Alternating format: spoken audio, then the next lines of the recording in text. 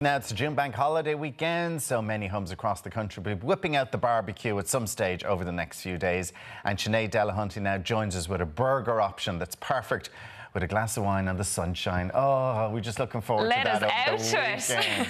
But it is lovely, and people are spending more time in their gardens, and maybe we can have 6 people in a garden now. So just to have a few people over, little burger, glass of wine, it's perfect, isn't it? It is ideal. So this morning I'm making my true blue burger. A true blue burger? Yes. So a little bit of blue on me, and also blue because I'm from Feathered. And this is my entry in the Lidl Build a Burger competition that just launched yesterday.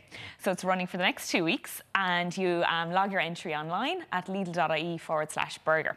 So I'm using Board Beer Irish approved Aberdeen Angus burger this morning, and then some gorgeous Cassia Blue, which comes from Feathered, where I'm from.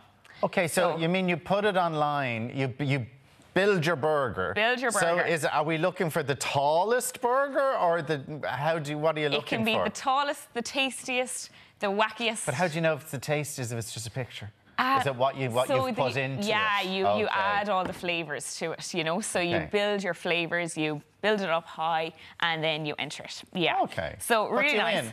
What you win? I'm not too sure, but I'm sure plenty of burgers. A year's supply of burgers. How bad? So you'll be able to get all your friends in to judge and see, is it just as good? Of course, this lovely, fancy hob sometimes isn't the best thing for me. But what I was going to say, but also obviously get your barbecue on, get your grill pan on. Yeah. Now the burger, I've started to do this now, where I had burgers last night like this, and I like that. I had my extra virgin olive oil, put that on it, and let it soak into it, like exactly what you're doing now. So I'm learning something. You have mastered it. And then just put some seasoning on it, and it was gorgeous. So I just use literally salt and pepper, you know? Oh, just salt and pepper. And just your oil, exactly. Again, get your veggies prepped, you know, if you're doing some, you know, red onion or just regular onions, or you could put in grilled veg in there as well. So I'm just using onions and then our burger. So exactly. Okay, so do we need popping the two, getting your barbecue on or your pan on. Yeah. Again, you can do this in the oven. Again, you know, your classic Irish indoor barbecue, no harm with that at all. So get your onions on, get your burger on then. You hear the little sizzle. You'll hear the little sizzle there. That's a grill pan, isn't it? Yeah. Is it important to do burgers on a grill pan? No.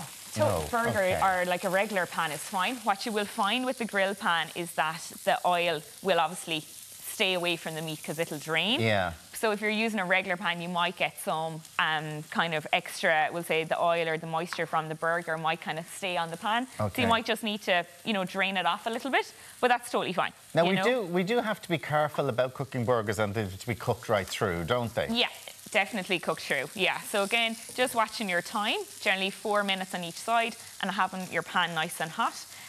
Get your fan on, obviously, as well in your kitchen. I'm just going to turn this a little bit down so we don't set off any fire alarms or anything here. And then your bun. You gotta get your bun on, get it heated through there. Yeah, I don't understand people who don't toast their buns or put them in the grill like that. I love the bun when it's nice and toasty. Yeah, that's it. You know, and just like then you can step away, just let that do its thing. And then I'm going to make just a lovely, simple blue cheese little sauce. So I just have some plain Greek yogurt here. Okay, so we have one that you've made already. Exactly, so that's just prepped earlier. And that's important as well, that when you have your burger cooked, to let it sit, just like you would any other kind of piece of meat. Let it sit for a little bit, you know, another little bit of the juice from it might just drain, that's totally fine. And then you're ready to go pop it in, because your bun will be toasted. And how long would you let it sit? How long would you let meat sit? About 5 minutes. Oh, really? Yeah, so you can either take it off the pan like I have done on a separate plate, or you could leave it like on the pan but off the heat. Okay. So a couple of options. So I just have some gorgeous Cassia Blue and then some plain yogurt, and then I'm just going to essentially mash it all together so you get a really nice kind of smooth taste. So you've Cassia Blue cheese and yogurt? Yeah. Okay. So I know a little bit different, because I know Cassia Blue is quite tangy. It is a blue cheese. It is quite strong. Not your standard cheddar, we'll say, but it is stunning. And when you mix it with the yogurt, you just get a lovely sauce. And then that just can take maybe the tang out of the blue, you know, if some people find it a little bit too much. And is this what you're looking for in this competition, like people to come up with like different maybe concoctions and different ways of doing it? Definitely, something different. You know, that's what food is. That's what the best bit of food is all about. You know, making something a little bit different. I won from earlier. Yeah, that's it. And that's like the fun bit of food, you know, is to try things that maybe other people won't like, but you'll love. Or they might actually, you know, go and try something a little bit different. So just popping a little bit of relish on the bottom. And then going to get my onions, get the lettuce in there, and then our burger and the cashew blue sauce. So it honestly couldn't be simpler.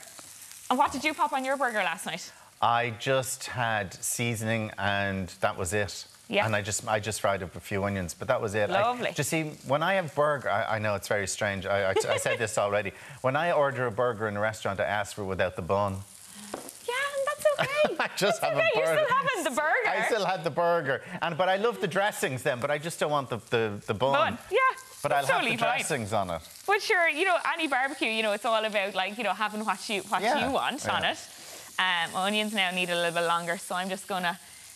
But some people like raw onions on their burger as well. Yeah. Personally, I prefer definitely for red onion it to be cooked. Right. It can be quite tangy. So I'm gonna skip my onions for a little minute, and then just a nice dollop of this. Again, you could pop it all under the grill, you know, at this stage, or even if your burger was still on the pan, and it'll just start to melt through.